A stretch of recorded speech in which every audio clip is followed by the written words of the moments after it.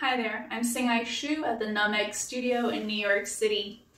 This is my Pathways Forward series about reimagining the world of music in a post-pandemic world.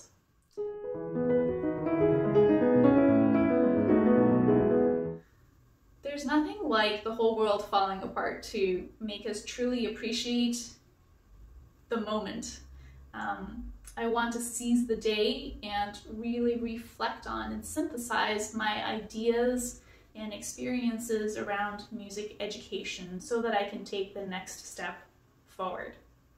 Brené Brown has this amazing quote. She says, "We are divine beings and we are creative by nature, so much so that unused creativity isn't benign. It creates all kinds of havoc, like grief and rage and judgment."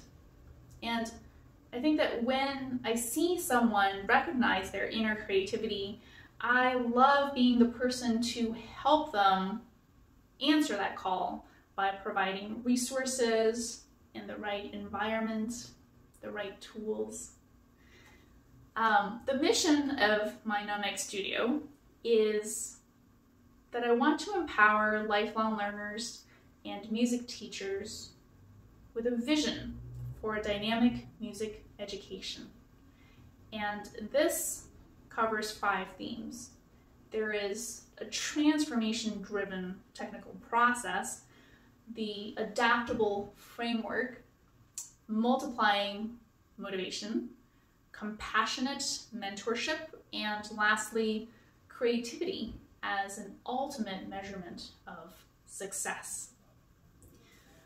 So my perspective is coming from 4 things in my life. One is as a performer. I've been performing since I was 4 years old, and there's things that work and things that are not so practical.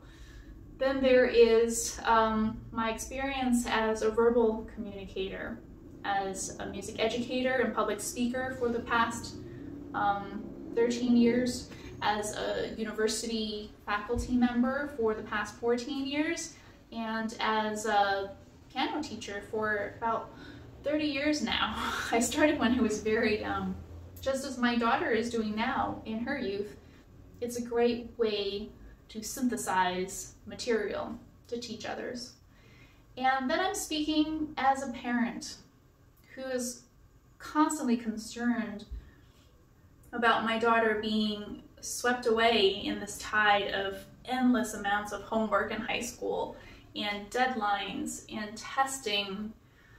The other day she was having a particularly hard time with just how many, 12 different projects being due all on the same day.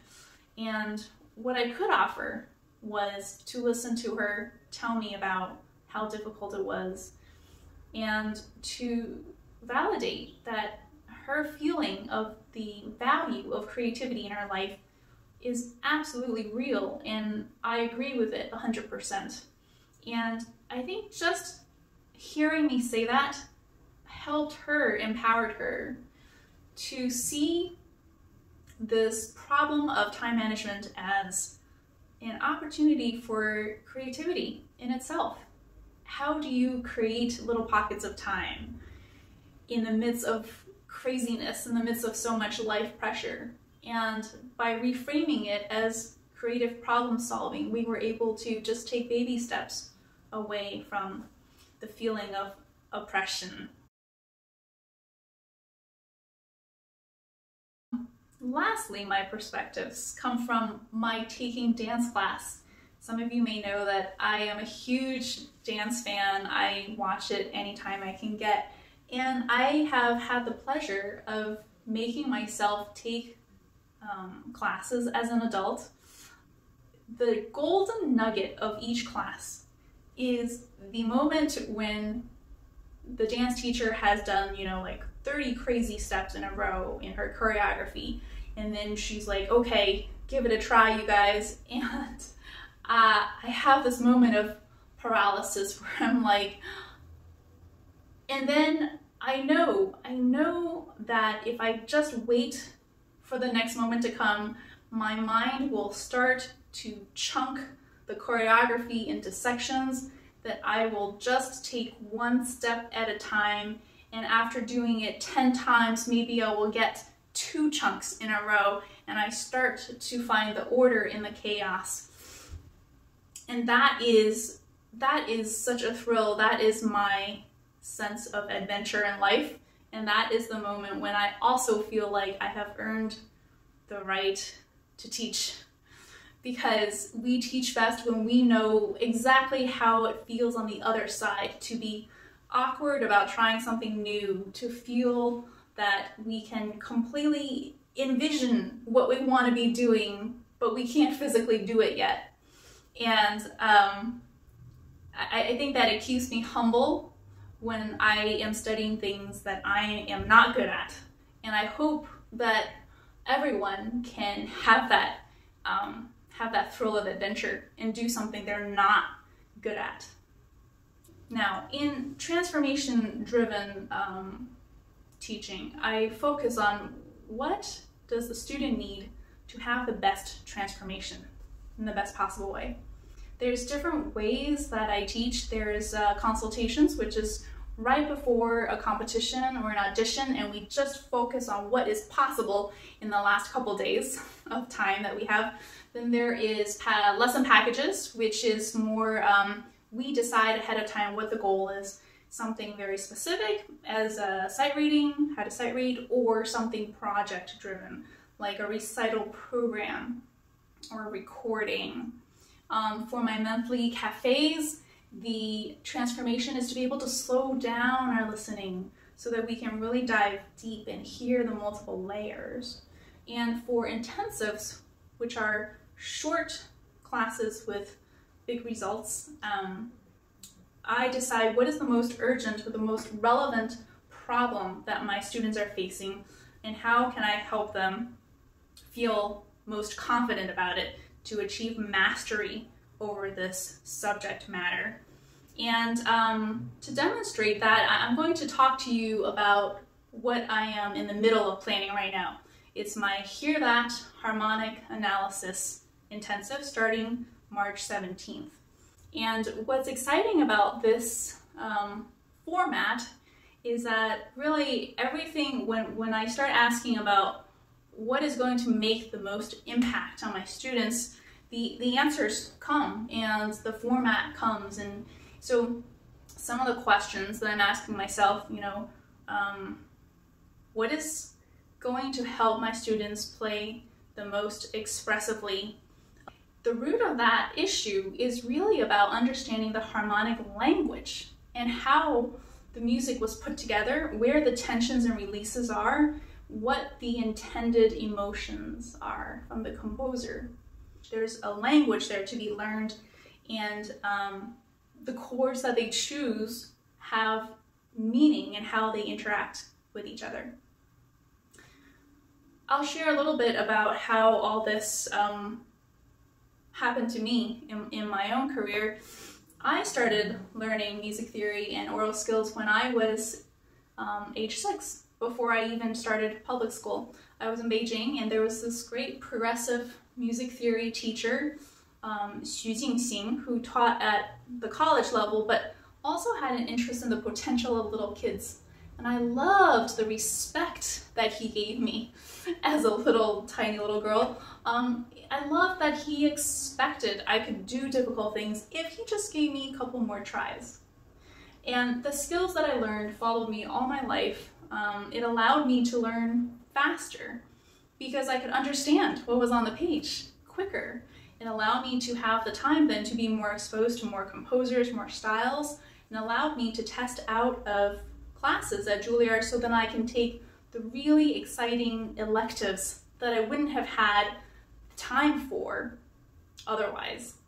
And so just to clarify, just identifying chords alone doesn't do anything for your expressive playing. But when we are able to be aware of what's going on in the harmonic language fast enough, then we start making more connections about what the bigger picture of harmonic progression is doing. And then we start to connect harmonic colors to emotions. And then the more aware we are of our own emotions, the more we can imagine the composers who wrote these pieces, when they were choosing these chords, what were they trying to emote? What were they trying to write into the music? And so anyway, it's a snowball effect, and it all starts with knowing the skills that you need and then knowing what direction to go with it. I remember a few years ago, I was invited to speak at the Music Teachers National Convention, and it was my first time. It was about pedagogy. No one expected that I would have an audience because it was my first time and I didn't know anyone and no one knew me. But I chose the topic that I think was most urgent, which was harmonic analysis, for how to teach it and how to find the relevance, how to recognize the importance of it. And imagine my surprise when the entire hotel convention room was packed with people who wanted to understand how to teach this really elusive topic. It is oftentimes seen as boring, music theory book stuff that you do to pass the class. It is rarely given the excitement and thrill it deserves for us to be artistic with our interpretations. Okay, let's go on to part two. Part two is an adaptable framework. So at the age of 7 in China, that's when you start first grade, I went into first grade and I discovered the absolute power of the Chinese classroom teacher. It was a power to do something wonderful with the human potential, but it is often corrupted and diluted, and somehow along the way, you have these, I remember these poor, sweet kids being made to stand in the corner because they weren't able to focus on, math and writing. At the age of 7, they had their own pace and they couldn't keep up and they were being punished for it. And that moment is still in my head. It's like a core memory. And I made unconsciously many lists of what I can do better when I became a grown-up to teach people before I even knew I wanted to be a teacher. And anyway, the point is that every person has this ideal learning pace for absorbing new information. It can't be too slow because that would be boring, but it can't be too fast because that would be frustrating. And the public classroom is too often one size fits all, and it doesn't have to be. Because if you look at homeschool programs, if you look at rural places where they had to put everybody of different ages and levels in the same classroom, there's oftentimes, you'll find that people are creatively find ways to give some autonomy to each group, and then they compare answers, and then the kids themselves will help teach each other. The older kids will know exactly what the younger kids need to absorb the information because they just went through it themselves. So anyway, I really believe in an adaptable framework to give students oversight and autonomy. It's a balance of the two, depending on what each student needs. Now, let's go back to, I mentioned peer-to-peer learning. When I went to Nice, France, the summer of my freshman year, I discovered that European teachers taught master classes, and you sat in on each other's lesson times, and we learned so much from each other's time. Also, the proximity of a student to the classmates in terms of the learning experience is important too. And we were hearing about how someone else was talking to the teacher with challenges that we were having ourselves. So it's a really great way, I think, this whole masterclass idea of absorbing a lot of information and seeing how everyone else is dealing with it. Now, when I was in college, I was dating this exciting, optimistic young composer, Daniel Kellogg, who is now my husband. And I remember our dates were walks in Central Park, and so often we would talk about the whole education system and how when we graduate, what could we do to make it more interesting, more fun, more practical. And now, here we are in New York. Dan is the president at Young Concert Artists, trying to help some of the most talented artists in the world find their footing in entrepreneurship skills, in establishing careers, and in developing friendships with each other. And we used to have, when we were teaching at the University of Colorado, we used to have these end of the semester cookout parties, and the whole department would come over and there would be spontaneous music jams, chess playing, but it was a time for people to be reminded that they have each other, that they can ask each other questions. Well, how are you dealing with this? The social times, the downtimes, there's a lot of learning going on in the unofficial times of education. The peer-to-peer learning is so important. When I am giving, when I am doing online cafes, listening cafes, at the end I get out of the room, the virtual room, and I let them ask each other questions. And sometimes when they hear a peer explain something, it's in a safer mode than if I was the one talking about it. And so, yeah, we've always really valued creating opportunities for peer-to-peer learning to happen. So let's see, let's go on to online teaching format. Dan was one of the earliest teachers at the University of Colorado to offer online teaching, and he was really excited about how you can give students information ahead of class. They can absorb it at their own pace, and then the discussion happens, and the discussion is really about the interaction and the absorption of the material, and not just doling out facts.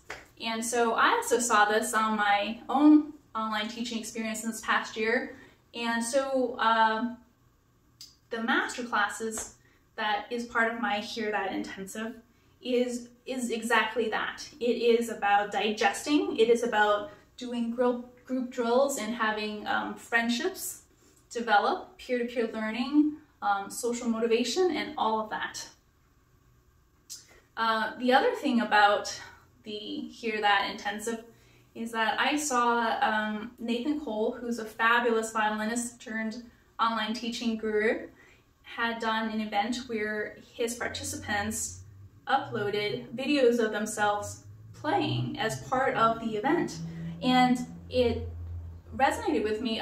In fact, because one of my students really wanted to put her learning process online, but it's a really intimidating thing to do and to share publicly. However, by sharing it in a small group just within the class, within the intensive, what I find to be valuable is this idea that if everyone did it together, then it is less intimidating, and it's holding yourself accountable, because when you have to give an account of your learning process that week, then you're going to learn it really well.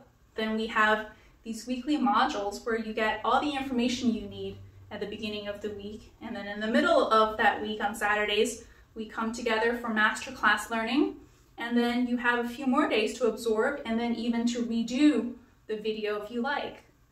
Because I always believe in second chances and all that for creativity's sake. Now, part 3 is multiplying motivation. So we can multiply our motivation by sharing our experiences, our struggles with each other, sharing and learning. And this positive comparison helps us to build multiple perspectives that enrich our understanding of the material. Now, I remember years ago when I got a free ticket to a ballet competition at Lincoln Center, And everyone was doing the same compulsory dance.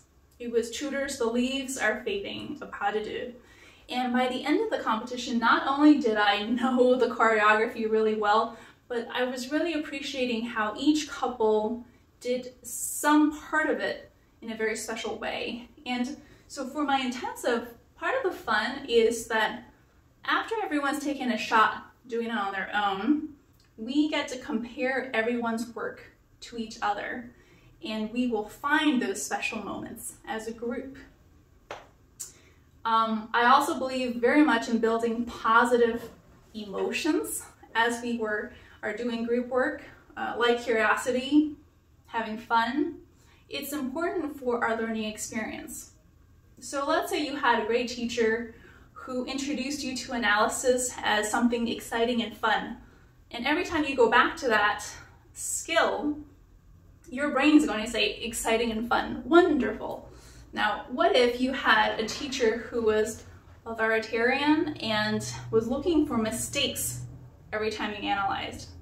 Your brain is going to label analysis as something to be avoided. So in my intensive, I add a layer of motivation by having a contest with educational prizes. Winning is based on earning points by uploading videos of yourself doing the work and sharing online. And in the last round, everyone will also be invited to vote for one other person. Not the highest level of playing, but the most transformative work. That is the goal. Part 4 is compassionate mentorship. I want to get raw about emotions. The world of classical music is very competitive, starting at a very early age. And if you stay in it long enough, sooner or later we all have someone very important tell us that we are not fast enough, we're not pretty enough, we're not smart enough. And it's part of the game. It's nothing personal, but it's hard to process that. So even if this happened a long time ago, it can still be traumatic now. And I want to encourage you that, we can all deal with how to respond to past situations now, right now. We can decide whether to take that feedback or not.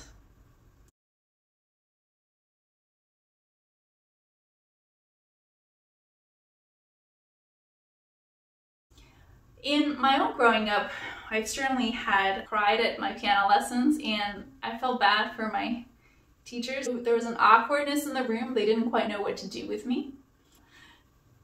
For me, I don't mind when somebody gets upset at the piano lesson.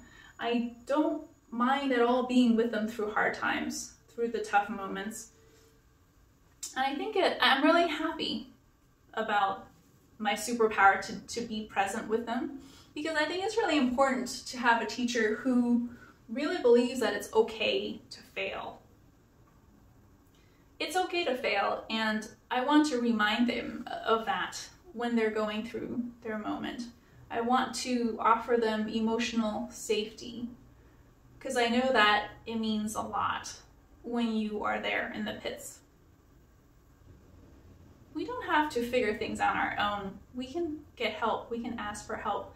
Sometimes we just need the reminder that we're allowed, especially after we've achieved certain great things in life, like having a successful career, or winning some big competition, or getting into a brand name conservatory. And suddenly we feel like we are supposed to be responsible and independent about all our artistic choices. Well, no, actually, all the big name famous people are where they are because they had a lot of help. And I hear plenty of stories about high profile musicians who still secretly play for people. They have someone that they can play for to make sure that they are on track.